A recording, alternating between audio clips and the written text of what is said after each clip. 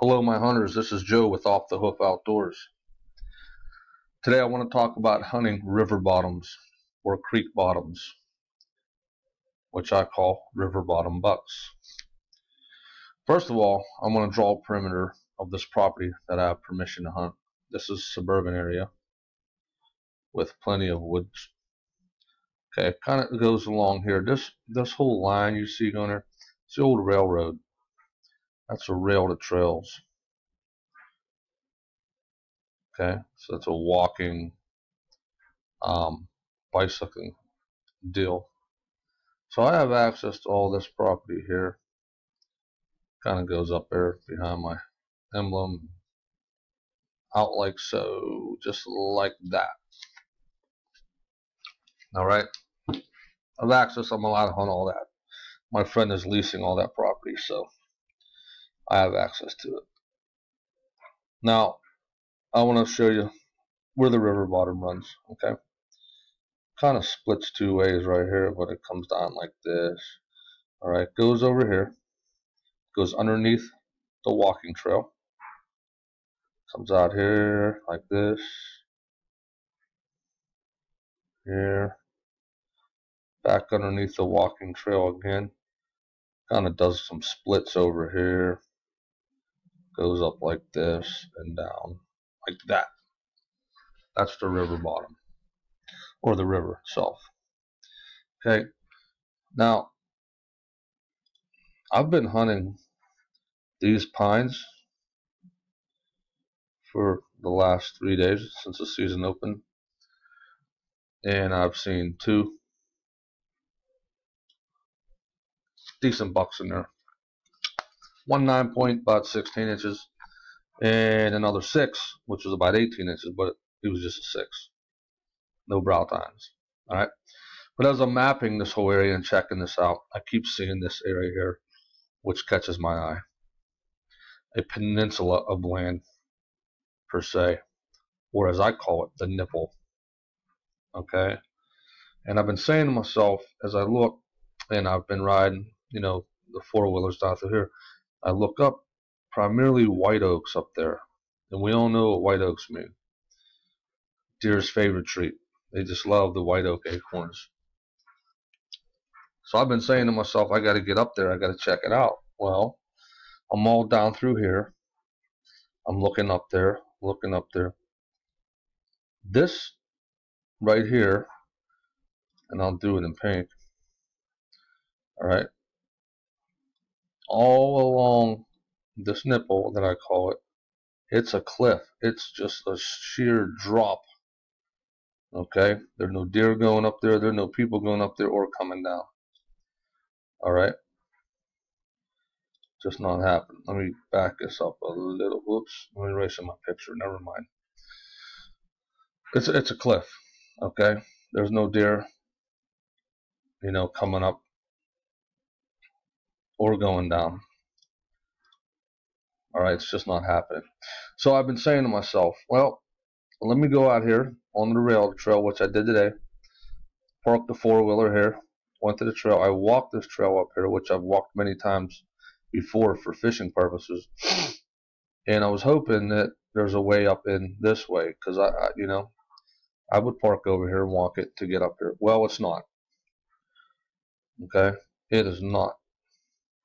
This is all cliff. Same thing. It's all cliff. All right. So after that, I'm like walking back and kind of disgusted, and I'm thinking to myself, I'm never getting up there. Get back on the four-wheeler. I'm driving out this way here. I notice a huge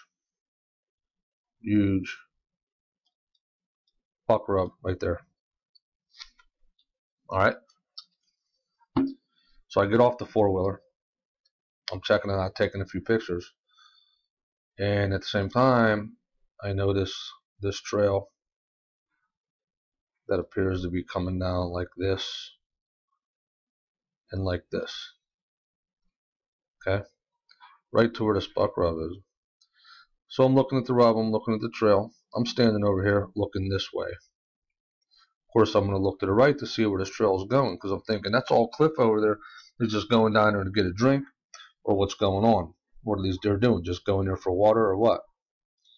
So it's really thick, high grass there. So I cut through, I get over to the riverbank, and I notice another huge rub right there. All right, in the trail, it's continuing there. Now there's a hump there on the riverbank. I climb up on the hump. I look down the slope, which is about a 4-foot drop, and it is just devastated, this trail. They're definitely crossing there. So now as I'm looking across the creek, I notice that this all right here, we'll do this in black, all this right here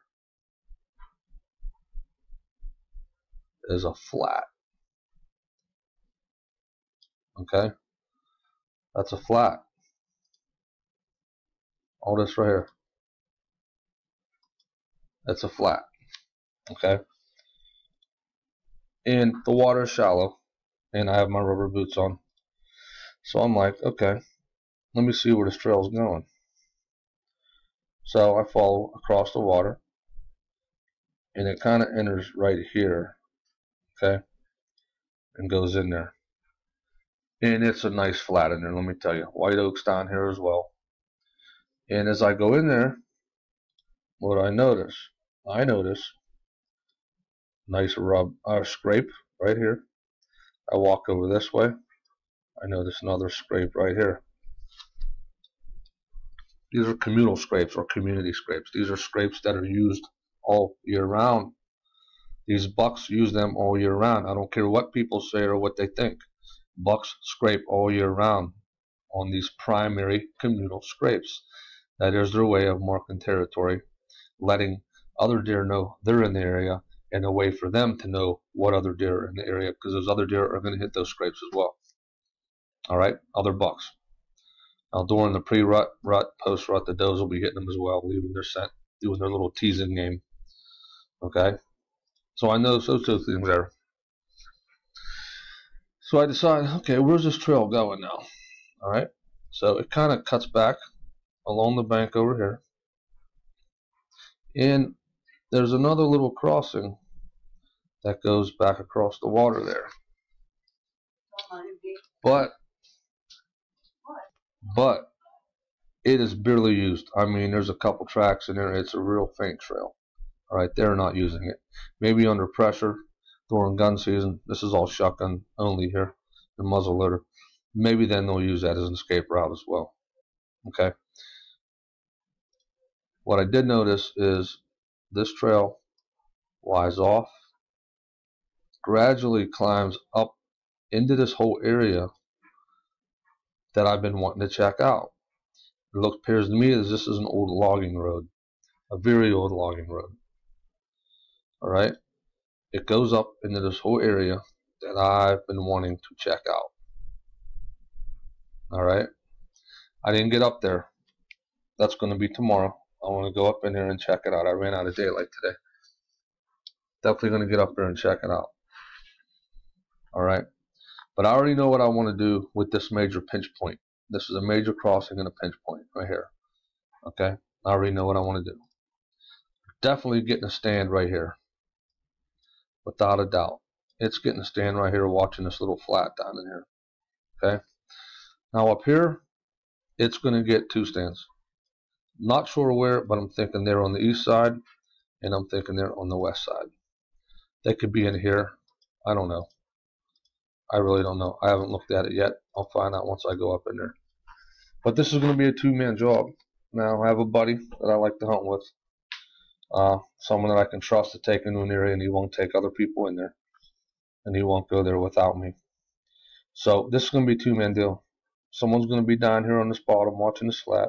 Someone's going to be up on this plateau top with the white oaks watching this whole top. Now this is a morning movement area, I'm assuming. These deer are going to bed up here. They're high, they're elevated. There's one way in, one way out. They feel good about that. Most people say, nah, they feel trapped about that. No, not true. Not true at all. They feel good about that. They can sit up here high, all right? They can sit up here high. They can watch out along here, because they're elevated. This is all down low. Watch out, all these directions depending on how they set up on their land, all right? And if the wind is correct and out of the west, which it usually is here, usually west-northwest, over here, they have the wind at their back, okay? They can detect any odors blowing in from behind them, anything that's approaching from the rear. Okay, you say, what are they going to do? Well, they smell something over here, where are they going to go? They're going to run back towards the scent? Well, I'm telling you now, this is some serious cliff. They're not going down there. I checked it all out. What they'll have to do is, they'll probably circle around. This is a lot bigger than what it looks like on the map. They would probably circle around, try to get more downwind, try to see what the smell is, go from there, and, exit out through here. That's the only move they can make. And that would lead most people to say, well, why would they be in there then? Because they have nowhere to go. They're kind of trapped. Well, because the food source is there. It's loaded with white oaks. I'm not sure if they're dropping this year. As we know, they drop every 2 to 3 years, the white oaks. I will find that out tomorrow. But this whole video is about this. Riding the quads or whatever, riding your four-wheel drive Jeep around these areas looking. I've been up and down this trail every day for the last week. I never seen this crossing. Never seen it until I seen that big buck rub, which is fresh. Me getting off the quad, looking at the rub, taking pictures, helped me notice this trail, which led me to check the trail on the other end, which brought me to this. I never knew this was here. You couldn't see it with all the trees and the hump on this side and all the high grass.